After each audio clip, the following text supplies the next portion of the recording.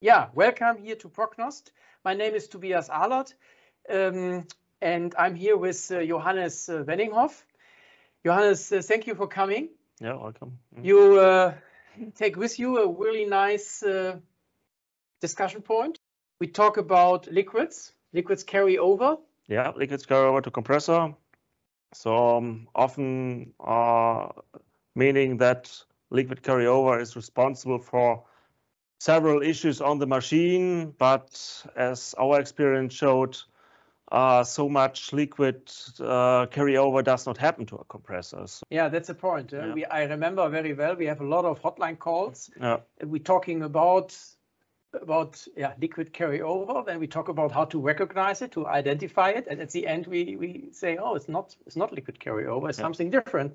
So that is what you're thinking. It's important to talk about how to recognize it. Yeah, that's and also to give a good example on that. Yeah. Yeah, perfect. Yeah, let's start. And after the session, we are open for some questions from the audience. And please go on.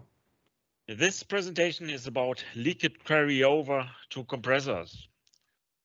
And the topics are: what causes liquid carryover to compressors? What are the consequences to the compressor? How to detect? What kind of sensors are required? We'll show some case studies with liquid carryover and what to check if liquid carryover is suspected. We will explain. Yeah, compressors are designed and constructed for gas compression duty only. In other words, compressors are pumps for gases. And liquids are incompressible. That means liquid contributors leads to poor reliability of the machine.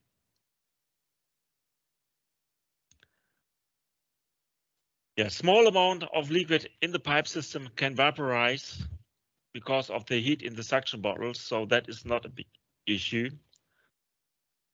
But it is also possible that minor liquids does get through the valve in liquid form and it will fall through the cylinder. And if it's a small amount, a minor amount, that it also can vaporize due to the heat of the compressor. But a higher amount of liquids which fill the cylinder or the compression chamber is very dangerous, because on the next compression cycle, the piston will try to compress the liquid, which can result in serious damages to the entire machine. Yeah, what causes liquid in the process? It can be impurity from other systems or plants. The most common liquid will be generated by gas condensation in the suction piping system. And this can be handling of low boiling point gas, low environment temperatures, cold start of compressors, or wet gas during compression process.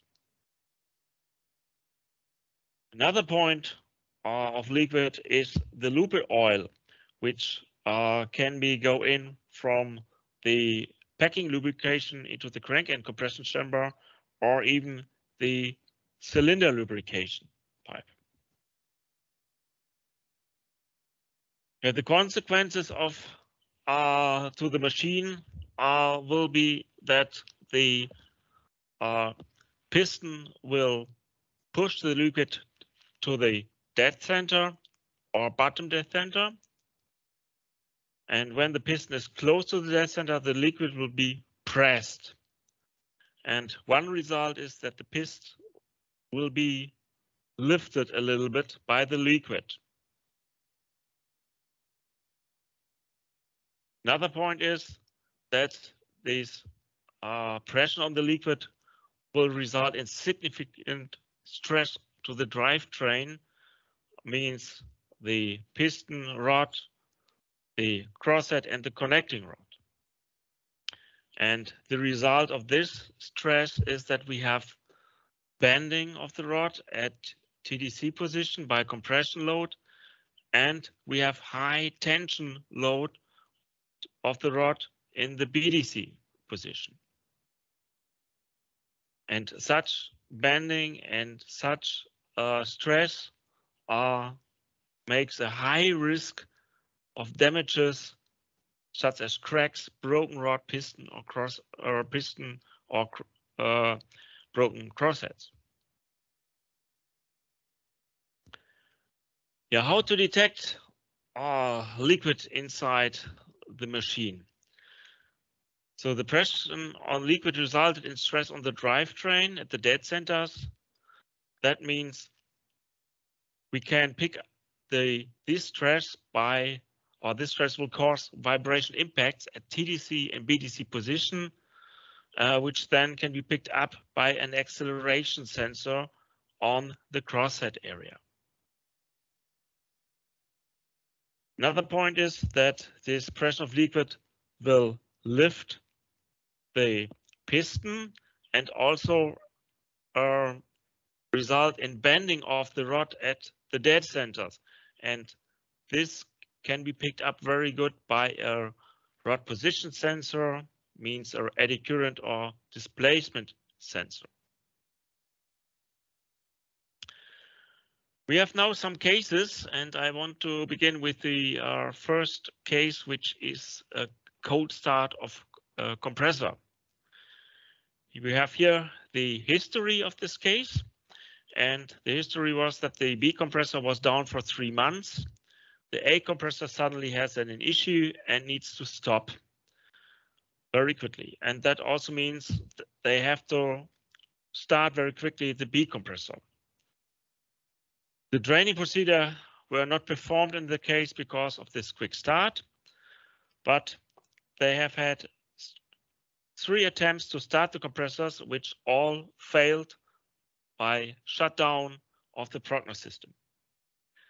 The diagnostic of the ring buffer signals pointed to liquid inside the cylinder, and then the next day they opened the discharge valve on the button and liquid dripped out.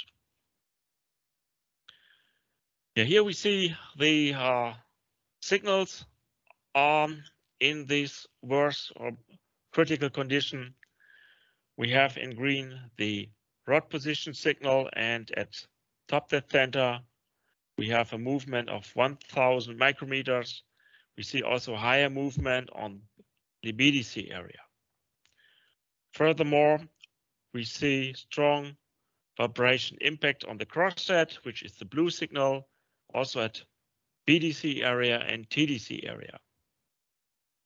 And in this case, we also see higher pressure inside the compression chamber measured by the dynamic pressure sensors.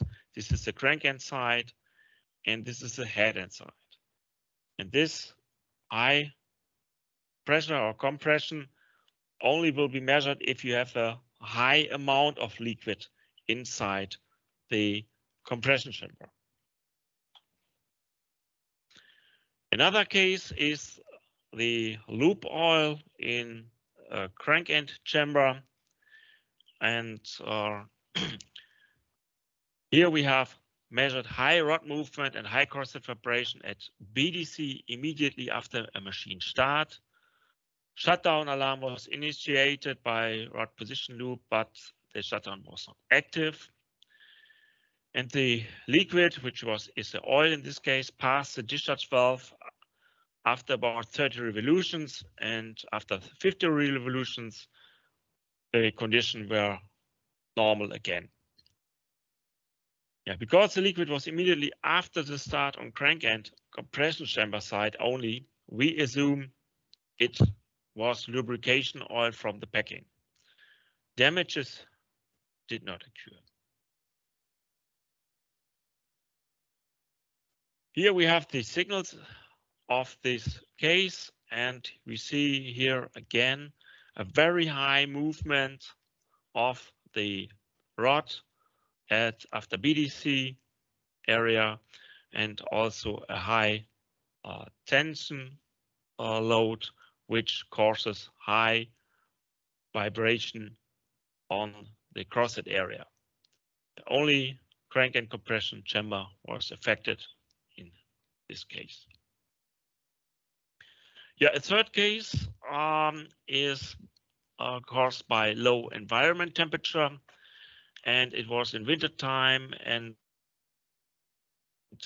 when the suction pipe heating failed and liquid accumulation happened in the suction damper, and later it carried over to the suction manifold and compression chamber, and that caused high vibrations and rod movement over 11 revolutions, which initiated a protection alert on the system. They have had no direct damages on the compressor drivetrain. They stopped the machine some minutes later, and they repaired the electric pipe heating, and later they also installed an additional separator with level side glasses and level alarming. So here we have the signals.